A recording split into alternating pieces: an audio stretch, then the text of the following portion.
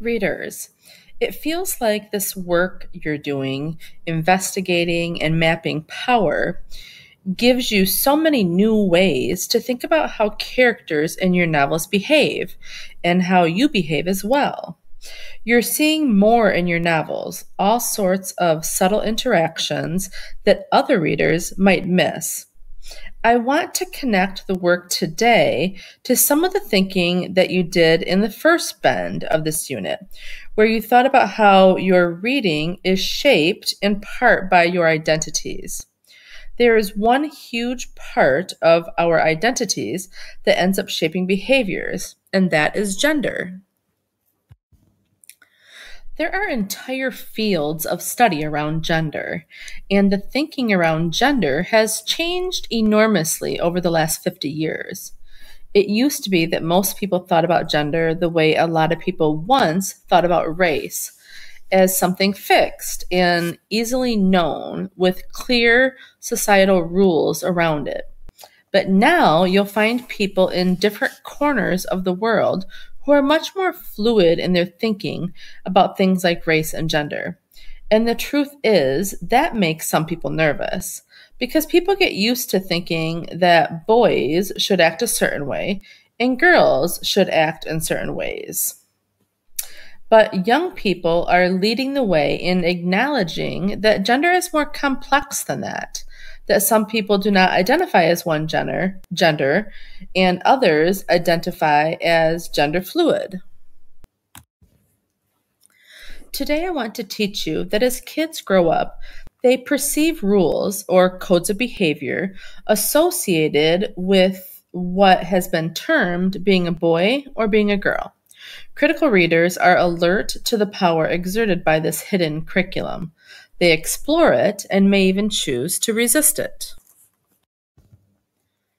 It's going to be important to consider the oppressive force of gender norms, rules, and codes for all identities, for those who identify as male, female, transgender, gender fluid, gender neutral, or other ways of identifying. We're going to begin this kind of critical reading by thinking about masculinities and how norms related to masculinity can be learned and taught and enforced. There is a very famous gender researcher in this field whose name is William Pennar. Pennar suggests that boys are taught to be at war with each other. He doesn't mean war as in learning to use weapons, though that would also be interesting to think about. He means that boys are taught to be tough and rough with each other in every way, so that even their options for showing affection can end up being a range of roughhousing. Let's practice reading with Pennar's theory as a critical lens for interpretation. As you watch the characters in this story, will you think about these questions? What gender norms or behaviors do these characters display? And how do characters teach, learn, or enforce these codes here? It's going to be subtle. You might not even notice it. Oh, and you'll see a Coca-Cola bottle as a focus, as this story was made as a commercial.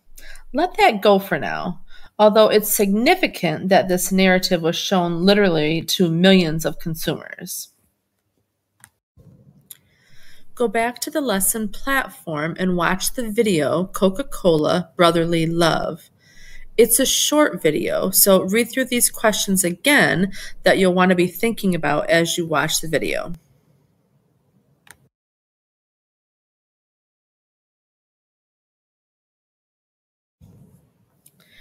All right, readers, I want you to pause and think about what you noticed in the video and jot some notes in your reading notebook. What kinds of gender norms or behaviors did you notice? How are these boys teaching or learning or enforcing certain codes or kinds of behaviors? Readers, you are becoming so alert to subtleties. You probably notice the very small details, like how the older brother puts things on a top shelf so his younger brother can't get them, or how he doesn't seem to even notice that his younger brother is walking in the rain behind him. Or you might have thought about how the older brother intimidates the bullies just with a stare, though he backs it up with his height and his build, all of which give him power. All of these actions have to do with exerting power. Listen, readers, this is complicated. It would be easy to simply say, this is bad. The bigger boy does nothing but tease and intimidate all day long, and the younger, smaller boy is completely powerless. But this ad won awards and was translated into multiple languages and was shown all around the world. Clearly, a lot of viewers thought, this is great. The older boy takes care of his younger brother, and in the end, boys will be boys. It's all good. Here's a tip then. Often, a text can be perceived as both beautiful and disturbing. It will be its initial beauty that gives it power, and it can be the underlying disturbing message that can make it damaging. I want you to go back and watch the video one more time. This time, I want you to think about what parts of the video could be perceived as beautiful and what parts seem disturbing. Go ahead and pause this video and go back to the lesson platform to watch the commercial one more time.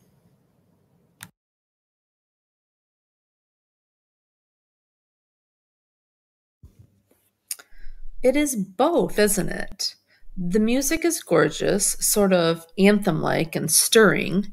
Some people might think the brothers are beautiful too. They have this close relationship. And when the younger brother is afraid, he seems somewhat thrilled that his older brother shows up.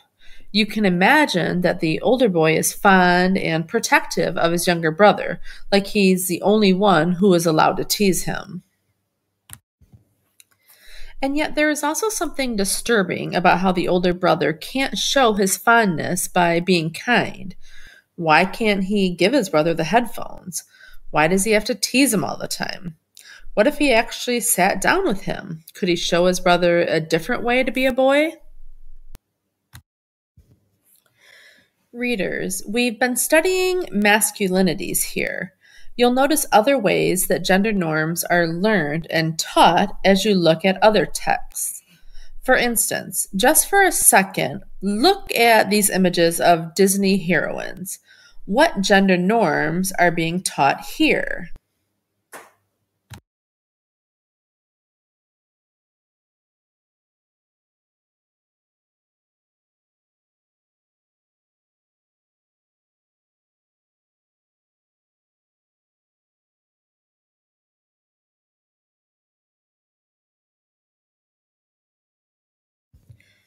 Readers, you're probably noticing that the biggest thing that is being taught here is a certain body image.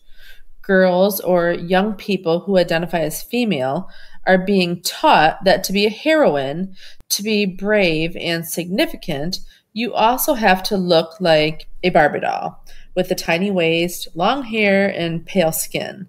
So the norms being taught are different. But once again, there are oppressive gender norms being taught and absorbed in a way that will be hard to resist. Readers, it's fascinating to think about the power exerted by gender norms, how kids learn the rules or codes that are taught inside of certain groups and communities. Clearly, these aren't always about boys, nor will these codes always be the same. They'll be shaped by culture and context. So rather than go on with this one story for the rest of the read aloud, you will have your choice of videos to study. Here's what the rest of our read aloud will look like. You can choose a digital text you want to examine closely. Some of these narratives are a bit like these that we just looked at. They seem to enforce strict codes of rules or gender, insisting on a kind of boy-girl binary, like the Taylor Swift video. But there are others, like Ezra Furman's that offer more fluidity and embracing difference. Here is a list of videos. Choose one text to begin with. Analyze the narrative, thinking, just like we did here, about what you notice, especially about what kids are learning about gender.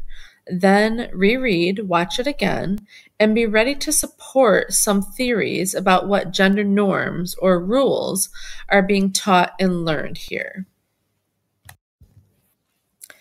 Each of these videos are about 2 to 3 minutes long, and you can find them back in the lesson platform. You can decide how many you'll watch. I've listed some questions that may help guide your observations. What gender norms or behaviors do these characters display? And how do characters teach, learn, or enforce these codes?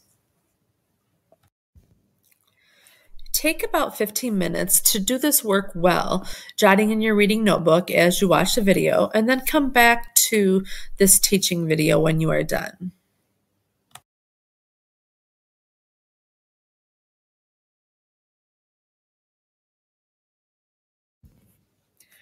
Readers, what matters here is that gender roles are being taught implicitly all the time in groups, in situations, and in texts, and different identities and ways of being can be oppressed by these norms. If you are more alert to these interactions, you'll be able to think about them and decide to accept them or resist them as you choose. So, before you go off to read today, will you think about what kind of thinking work you are most interested in pursuing? Do you want to go on with investigating the power of gender norms or how small details can suggest different kinds of power or code switching? Or maybe you're interested in the intersection of these. Take a moment, make a plan, and then off you go.